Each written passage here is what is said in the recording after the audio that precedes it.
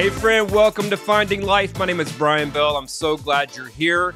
It is Wednesday, April 12th, 2023, week 11, day 3, live stream number 54, day number 102 of the new year. Hey, let's know where we are. Let's know where we're going. Let's know why we're going there. And let's make today count. Hey, good morning, live streamer. I got one live streamer so far. I know we'll have more here in a few. Hey, there's another one. Let's get you added to the show. Good morning, my beautiful Bobby Bell, my beautiful sunshine bride. Bobby says, happy Wednesday.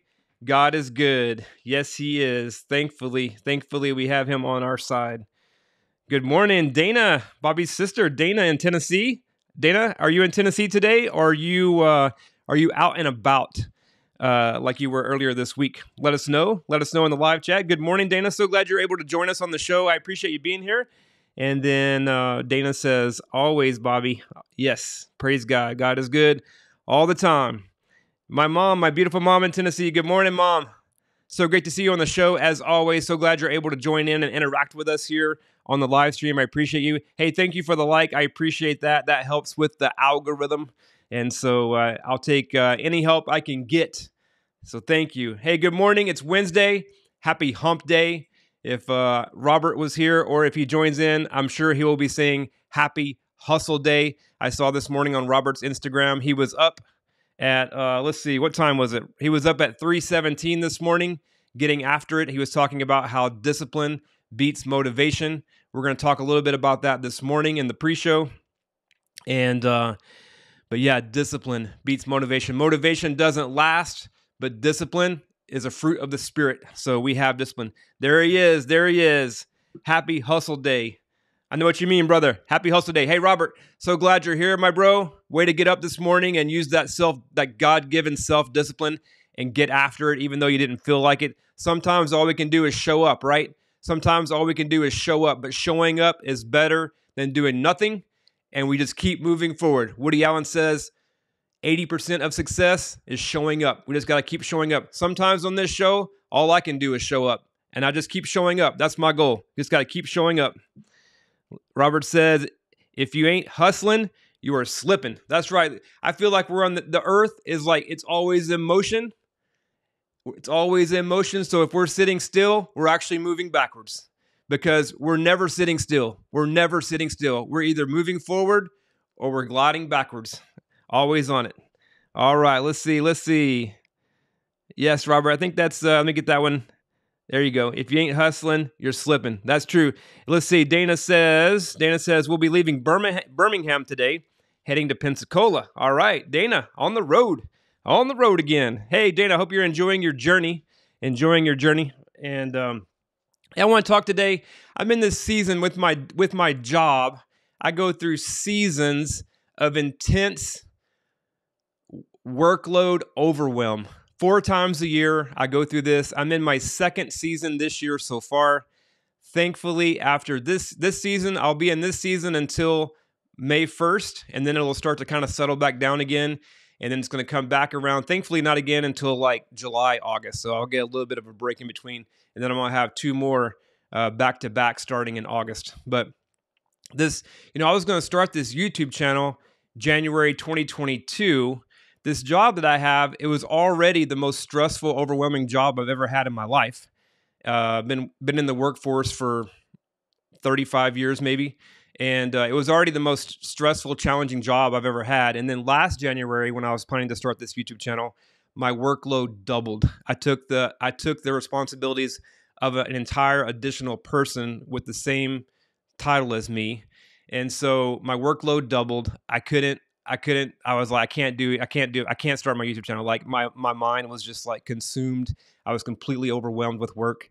I've been doing this now for over a year now, like a year and 3 months. This January, I was like, I can't put off my YouTube channel anymore. It doesn't matter how bad my workload is. I just got to start. And so I did this January 30th. It was like, I was planning on starting it this year, January 2023. And then here we were coming into the last week of January, and here I was about to let another whole month slip by without starting my YouTube channel. And I was like, it was eating me from the inside out like a cancer. I was like, I cannot let this happen. I have to just start. And so that Monday morning, the last Monday of January, January 30th, I just showed up. I just showed up and did my first live stream ever. Not really prepared that much, but I just had to show up and start. And that's what I did. And so that's what I'm trying to do now, just show up. Even in the season right now, I'm in the season now, last week and this week, where I've been in this state of like complete overwhelm. And it's just like, it's like, you know, we should be able to live above our circumstances, right? Like our circumstances don't have to control our joy.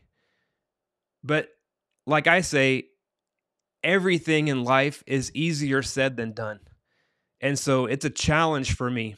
And even though I've been on this journey of finding life for over 10 years, it's like I haven't arrived, and I don't feel like I ever will arrive.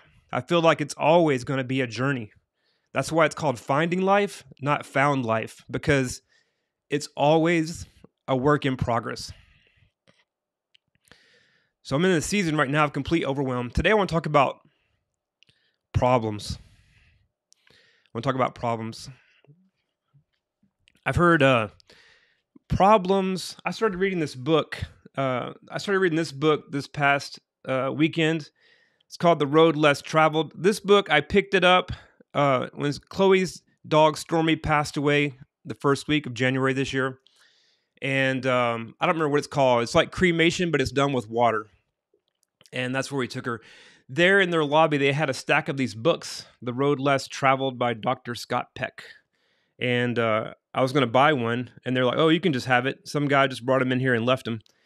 I've never heard of this book. I've never heard of Dr. Scott Peck, but this book is, I guess, 20 years old. It says more than 7 million copies sold. Let me find my glasses. It says here, this book, it's been translated into more than 23 languages and has spent more than 10 years on the New York Times bestsellers list. It says, written in a voice that is timeless in its message of understanding, The Road Less Traveled continues to help us explore the very nature of loving relationships and leads us toward a new serenity and fullness of life. It helps us learn how to distinguish dependency from love, how to become a more sensitive parent, and ultimately, how to become one's own true self, which is what finding life is all about. It's about us living our lives true to ourselves, being the person that we are created to be. And so Dr. Peck, he was a psychiatrist and best-selling author. He went to Harvard and then in medical school. He died in 2005 at the age of 69. But he starts out his book. The very first line, life is difficult. Very first line of the first chapter, life is difficult. I want to read a little bit of this morning about problems. It says, life is difficult. This is a great truth, one of the greatest truths. It is a great truth because once we truly see this truth, we transcend it. Once we truly know that life is difficult, once we truly understand and accept it, then life is no longer difficult. Because once it is accepted, the fact that life is difficult no longer matters. That's a little bit hard for me to wrap my head around. But it says, once we truly understand and accept that life is difficult, then life is no longer difficult. That's what he says. It says, since life poses an endless series of problems, life is always difficult and is full of pain as well as joy. Yet it is this whole process of meeting and solving problems that life has its meaning. It is only because of problems that we grow mentally and spiritually. As Benjamin Franklin said, those things that hurt instruct. It is for this reason that wise people learn not to dread, but actually to welcome problems and actually to welcome the pain of problems. And then over here it says, when we avoid the legitimate suffering that results from dealing with problems, we also avoid the growth that problems demand from us. It is for this reason that in chronic mental illness, we stop growing. We become stuck, and without healing, the human spirit begins to shrivel. And this book is about achieving mental and spiritual health. He says, by this, I mean, let us teach ourselves and our children the necessity for suffering and the value thereof, the need to face problems directly and to experience the pain involved. Discipline is the basic set of tools we require to solve life's problems. So discipline, it's a fruit of the Spirit. We have discipline.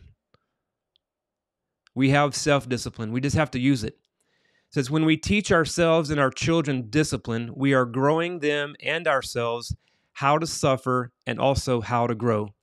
And then he has 4 tools he lists that he calls discipline. They are delaying of gratification, acceptance of responsibility, dedication to truth, and balancing. He says these are simple tools. Almost all children are adept in their use by the age of 10, yet presidents and kings will often forget to use them to their own downfall. The problem lies not in the complexity of these tools, but in the will to use them. For they are tools with which pain is they are tools with which pain is confronted rather than avoided. And if one seeks to avoid legitimate suffering, then one will avoid the use of these tools. Therefore, after analyzing each of these tools, we shall see in the next section examine the will to use them, which is love. So he says discipline is what we use to meet our problems and our challenges head on. Discipline is delaying gratification, acceptance of responsibility, dedication to truth, and balancing. And then our will to use the discipline that we're given comes from love. All right, that's a little bit of this book that I just started this past weekend. I haven't read a whole bunch of it yet. That's about it. I heard Dr. Norman Vincent Peale, I've heard him tell this story about this guy who was just always moaning and groaning about his problems. And Dr. Norman Vincent Peale was trying to encourage him and say, hey, I found this place that has 100,000 people and not a single one has a problem. And the guy was all excited. He's like, yes, it was like it was some utopia. Like the guy was like, take me there. And Dr. Peale told him it was at Woodlawn Cemetery. The problem was they were all dead. So problems are actually a good thing. Problems mean that we're alive. It means that we're alive and we're moving forward. And the problems, they cause us to grow. And when we're facing problems, we should be thankful. How hard is that? It can be challenging for sure. I know it for me. Hey, you guys, stay active in the live chat. Let me know your thoughts this morning about problems, facing problems, going through problems. If you avoid problems, if you meet them head on. A couple of things here. It says, let's see, let me look at my notes from this morning. We're going to look at a couple things about problems. One thing is Jocko. I want to quote Jocko this morning. Jocko would say, got problems? Good. That's what he would say. Right, Robert? Right, Robert? You ever heard Jocko say that? You got problems? Good. It's a good thing. Hey, in the Word, I'm going to reference the Word this morning. In James, it says, consider it pure joy, my brothers, when you encounter trials of many kinds, because you know that the testing of your faith develops perseverance. Allow perseverance to finish its work so that you may be mature and complete and not lacking anything. And then in Romans 5, it says, we rejoice in the hope of the glory of God. Not only that, but we also rejoice in our sufferings because we know that suffering produces perseverance, character, and character, hope. And hope does not disappoint us because God has poured out his love into our hearts through the Holy Spirit, whom he has given us. So the Word says for us to rejoice in our sufferings, to consider it pure joy when we face trials of many kinds. Robert says good. Let me get back over here, Robert. Get you added to the screen. Robert says good. You got problems? Good. All right. It's live. It means we're alive and well. We're alive and well. Let's see here. My live stream. I don't know. I just got some kind of notification about my live stream has been adjusted. I don't know. Hopefully it shows we're still alive. So hopefully we're okay. It gave me the option to end the live stream or keep recording. We're going to keep moving forward, baby. All right, let's see what my mom says here. My mom says, life is always hard because we're in a world where the devil roams free. But praise God, we have him to get us through any situation. Amen, Mom. Amen, Mom. I'm going to read that again. Mom says life is always hard because we're in a world where the devil roams free, but praise God, we have him to get us through any situation. Yes, praise God. All right. I think we're going to get into the word now. Let me look at my notes and see if I'm missing anything else that I wanted to talk about this morning. I had quite a bit. Like I said earlier in the show, sometimes all I can do is just show up. And whenever I do show up, like yesterday, for example, all I did was show up. I really didn't have anything extra yesterday, and that's okay because Jesus or God plus nothing is everything. His word is enough. So when days I just need to show up, I'm just going to show up, and we'll keep moving forward. And I am planning to launch this show into second gear soon. Hopefully, what I'm thinking is maybe I do want to start doing interviews soon. I want to interview people that are living life true to themselves. And so that's one thing I'm looking to do soon. Probably once I get through this season, this season of intense work through the 1st of May, then we're going out of town the first weekend of May. Maybe when I get back from that, I'll start doing interviews and we'll shift the show into second gear. So, hey, if you're living life true to yourself and you want to be interviewed, let me know. We'll get you on the show. Another thing I want to say. Yesterday, I'm going to show a picture here. Yesterday, I was on my way to work and I get a text from Jason Polk, my pastor, Echo Church, the church we moved here to help start in 2019. He sends me a text and says, hey, him and Preston are doing house calls. Can they bring me a coffee? And I was like, oh my gosh, the timing could not have been better. I'm super stressed. I'm overwhelmed. I would love a visit. I would love a fresh coffee. And so they came by. Let me go over here and share this photo. Here's a picture of Jason, my pastor, Jason Polk, and his son, Preston. Preston's out on spring break. So Jason was taking Preston around with him all day yesterday. And they came by my work, gave me a coffee. Preston wanted to see the tour of my building. So I gave him like a small little tour and showed him my office. That was on our story yesterday, But yeah, that was super, super sweet. And I was super thankful. And Jason and Preston, they both prayed for me in my office. And it was a sweet time. So Jason Polk, thank you, brother. I appreciate you. All right, let's get back to the other screen. And we shall dig into the word. Hey, one more thing. I heard Jordan Peterson out yesterday just talking about like an example of my workload. Before I went on vacation, we went for vacation on Friday, and that Friday I worked all day, came home, I was exhausted. I took a nap on the couch. I actually slept on the couch from like 6 to 11, ended up waking up at 11. I worked from 11 p.m. to 4 a.m., getting everything done I needed to get done before I went on vacation. Yesterday I worked all day, came home, said hello to Bobby. I went for a 4-mile walk in the hills. That was great. Came home, had a little dinner, and then I worked on stuff till 10 o'clock last night. So one thing I heard last night on my walk, Jordan Peterson, he talks about pursuing what makes you happy versus pursuing what you find meaningful. And what he said was, pursuing what makes you happy is a luxury, but pursuing what makes what you find meaningful is an obligation. Pursuing what makes you happy is a luxury, but pursuing what you find meaningful is a moral obligation. I like that. So I want to share that with you this morning. All right. We're going to get into the word. Live streamers, stay alive, stay active. As I read through the word, let me know if you have any thoughts on anything, any insight, any teaching. I want this to be as interactive as possible. If you're on the live stream this morning, be sure to let me know. You can say hello. You can ask questions, add comments. If you're catching this on YouTube after the recording or on the podcast, just know that I strive to record these every morning, Monday through Friday at 6 a.m. Pacific, live from Anaheim, California. Our mayor says the happiest place on earth, home of Disneyland. So come join us. We would love to have you on the live show. Also on YouTube, if you're catching it after the recording, you can leave me comments. There's links below to everything. You can send me an email. I have an email address just for prayer. If you need prayer, it's prayer@sbrianbell.com. I'll pray for you, and also you can even set up a call with me. There's links below to everything. We're laying the foundation in the Word. on this opening year of YouTube. The word to me is life, and it is the foundation for life and for finding life. Wisdom says in Proverbs 8:35, whoever finds me finds life.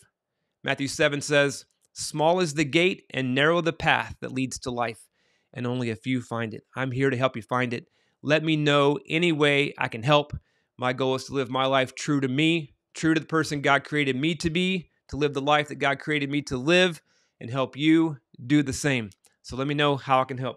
Hey, yesterday I found out after the show I read the wrong day.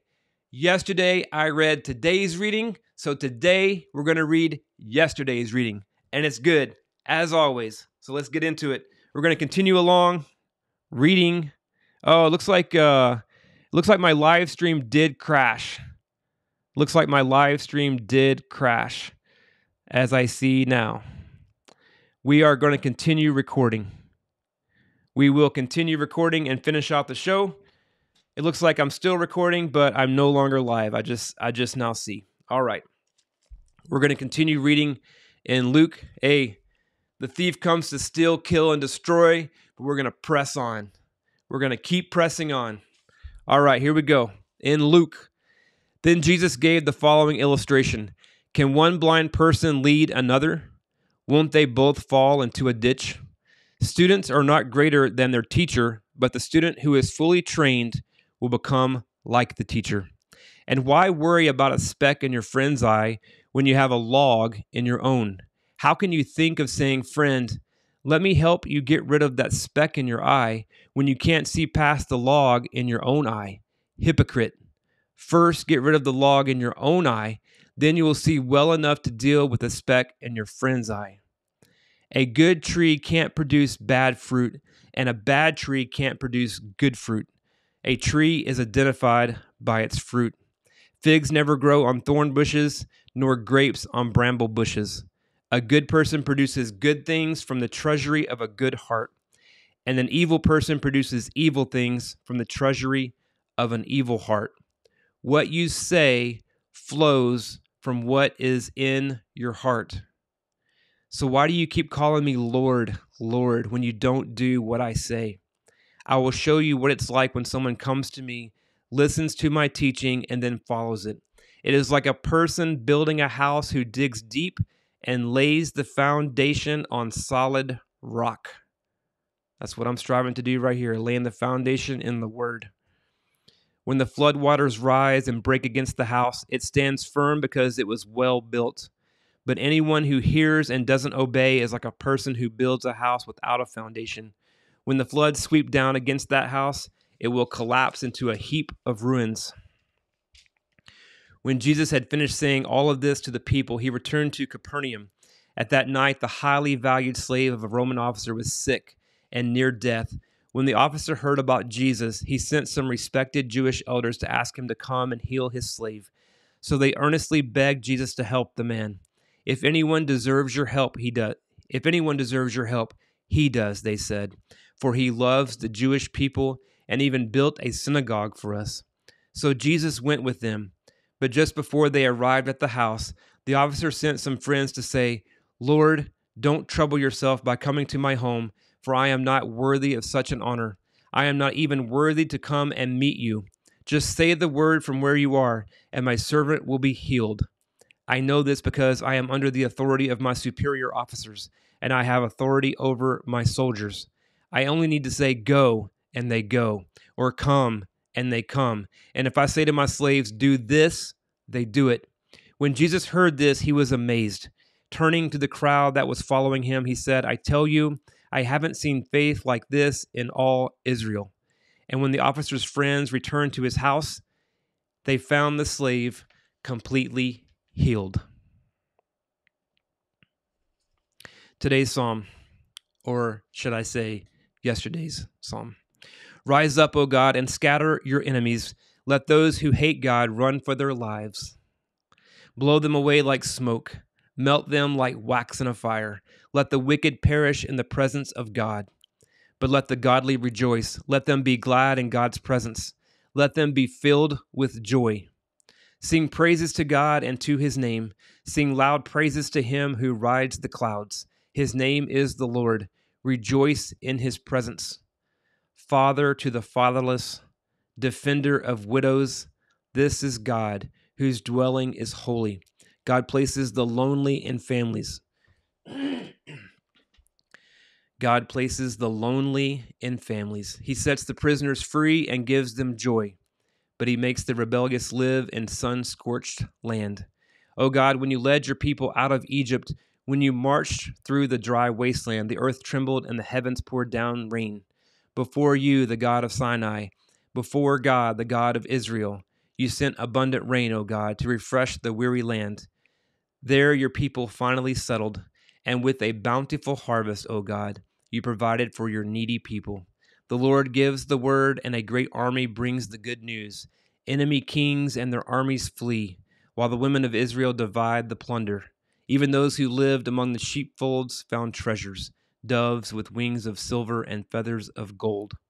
The Almighty scattered the enemy kings like a blowing snowstorm on Mount Zalmon. The mountains of Bashan are majestic, with many peaks stretching high into the sky. Why do you look with envy, O rugged mountains, at Mount Zion, where God has chosen to live, where the Lord himself will live forever? It's actually with a question. Where the Lord himself will live forever? Surrounded by unnumbered thousands of chariots, the Lord came from Mount Sinai into his sanctuary. When you ascended to the heights, you led a crowd of captives. You received gifts from the people, even those who rebelled against you. Now the Lord God will live among us there. And yesterday's Proverbs.